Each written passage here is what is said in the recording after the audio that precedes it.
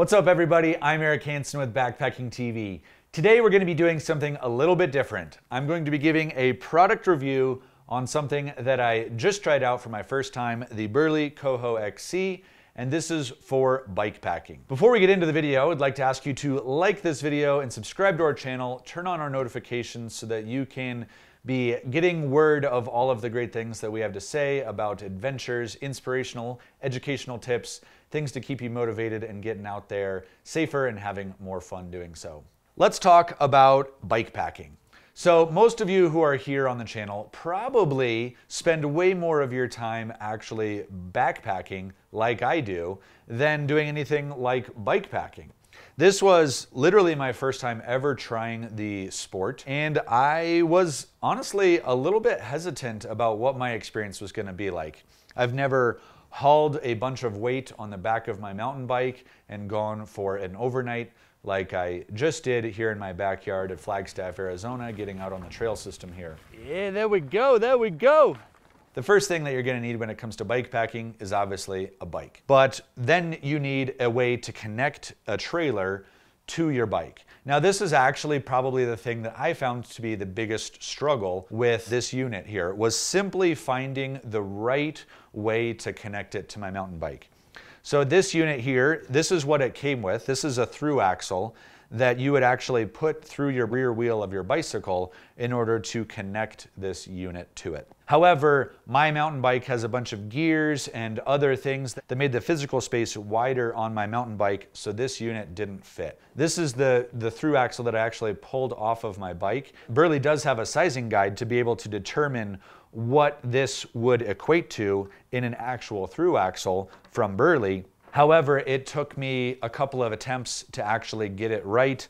There's thread sizing and then length, and I got the length right the first time, but I didn't get the thread size right. Once I finally got it right, then from there, everything was a breeze. I just took my through axle off of my bicycle, replaced it with Burley's. It just slides right through and then screws into the bike itself, allowing me to connect this trailer onto my bicycle. And then as soon as you let it go, your connection is rock solid and you don't have to think twice about how the trailer is actually connected to your bike. So you have three wheels going. You have your two wheels of your bicycle and the one wheel of the trailer.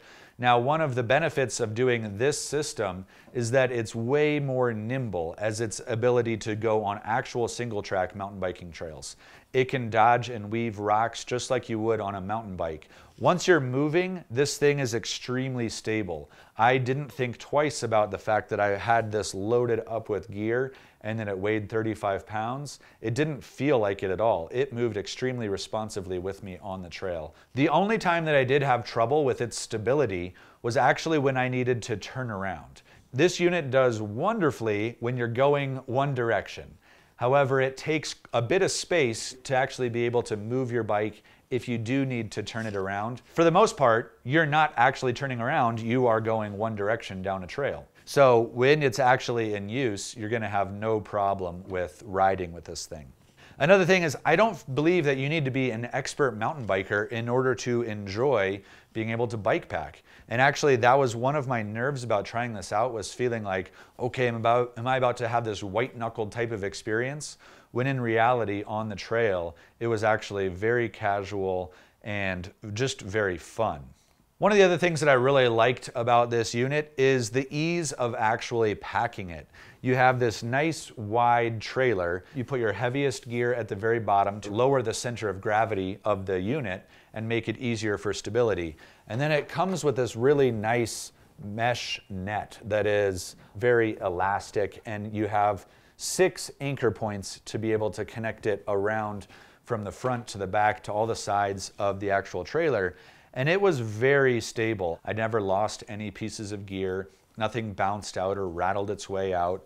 And even though I did have some loose odds and ends, like some tools and some small pieces of gear, nothing bounced out or found its way out through a crack or anything like that. This trailer does also come with its own suspension system, and this spring action suspension system did a fantastic job of being able to handle the rigors of a heavy unit bouncing and hitting rocks and not having any problem with being thrown off the trail or anything like that. One other thing is we did have some inclement weather. It had recently snowed, the trail was a bit muddy, and we have this really nice mud flap here that if you really had to also go heavy on your bike packing when we're carrying a lot of stuff for kind of maybe a more extended expedition, that you could use to rig some more gear onto.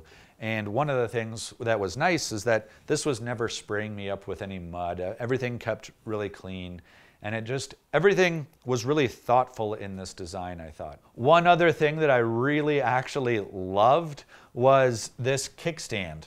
Now, the kickstand itself, just as you get going, if I were to push this unit forward, it would literally just fold up and I wouldn't have to think about it again. But then when I want to stop and get off my bike and go to an overlook, I can simply just put my foot down on that and roll it backwards to engage the kickstand.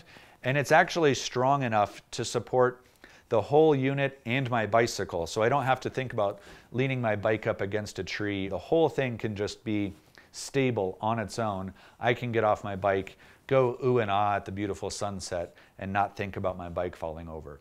And then of course, when I want to disconnect this unit and take my bike off, say I get to camp and I'm ready to just go zip up and down the trail without the trailer, all I need to do is trigger this beautiful yellow trigger and it releases its grip from the through axle and my bike is disconnected. It is very, very simple.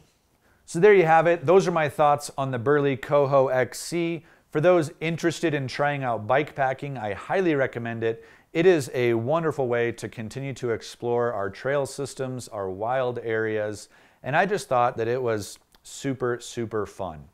Now, for those interested in learning more, you can check out burley.com.